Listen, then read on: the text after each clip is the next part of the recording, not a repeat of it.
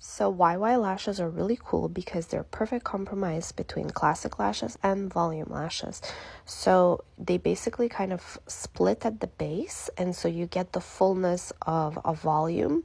The way you would need to apply them and take them off from the trays, you basically just make sure that you pick them up right before the base splits into the YY.